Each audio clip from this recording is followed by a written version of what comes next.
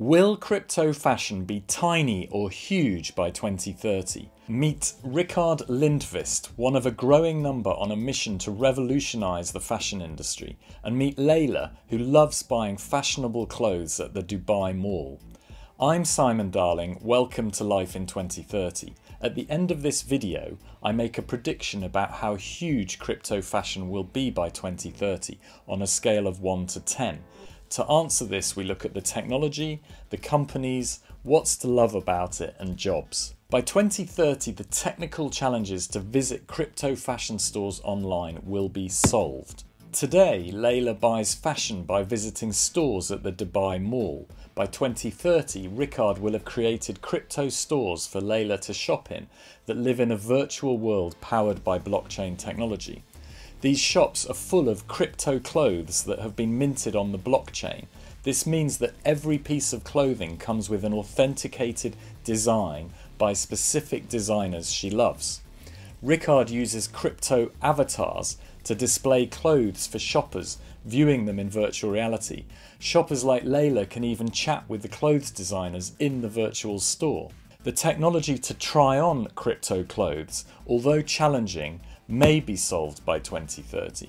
By 2030, Rickard will have created crypto platforms that enable Layla to try on different clothes using her personalised digital avatar. She creates an avatar which is an exact 3D image of her body.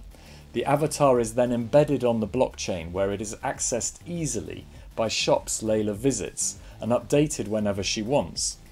Layla uses it to try on crypto clothes and see what looks good. The technology then needed for customers to check the tag will be solved by 2030. By 2030, the history and origin of each garment will be registered and verified on the blockchain, and when scanned reveals each step of the supply chain that is recorded for all to see on the blockchain. Shoppers view where the product was made, who the designer is, whether it is ethical, i.e. no child labour, and they can even see how green the clothing is by tracking CO2 emissions. The technology needed for shoppers to buy Rickard's crypto clothes do not require any major innovation.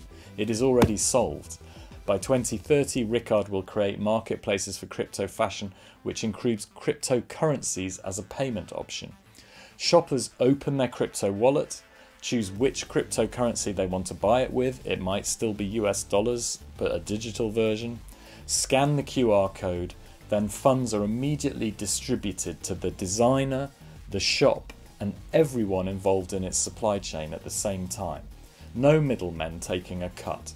Won't that be amazing when it's that joined up?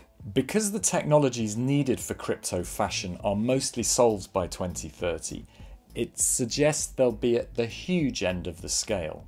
Now we look at crypto fashion companies. Will an existing company like Calvin Klein, who make this jacket, also be big in crypto fashion? Crypto fashion will be huge if there are unicorns, startup companies that have a valuation of more than $1 billion, and when there's plenty of big established companies like Calvin Klein that are active, represented by an elephant here. CryptoVoxels is one of the early pioneers, but nowhere near being a unicorn yet. It was created by Nolan Consulting, surprisingly a games developer from New Zealand, not a fashion company. It is powered by the Ethereum blockchain, and it recently hosted a digital fashion show. A single pair of digital sneakers was sold for $10,000. Metafactory is new and growing. It is building digi-physical goods that connect both physical and virtual worlds via blockchain and embedded microchips. It has its own token called Robot, which is designed to support new crypto fashion designers. It's already selling crypto hoodies and jackets, which come with an address that is verified on the blockchain. A jacket from their Genesis edition sold for $600. Provenance is a third interesting startup. Jessi Baker, the founder, started the company out of frustration at how little we know about the things we buy. Her company makes sure that ethical and sustainability claims by brands are verified and can be trusted by using the blockchain along the supply chain. Although still in its early days, Jessi's company has attracted a number of brands. Several multinational companies are already active in crypto fashion, including Nike and Gucci. Nike is minting crypto sneakers linked to real-world sneakers. This protects buyers from counterfeiting. Gucci and other luxury brands are joining the party, launching all sorts of experiments. Although there are no unicorns today, and although multinational companies are only just starting to experiment, I'm going to stick my neck out here and say that I think by 2030 there's going to be several new crypto fashion unicorns with billions invested into them over the next decade. From a company point of view, therefore, this points to crypto fashion being at the high end of the scale by 2030. If you're enjoying this, hit the subscribe button for more predictions about life in 2030. I've got out my shopping bag because if crypto fashion is going to be huge, it'll be getting 5-star levels of love from shoppers by 2030.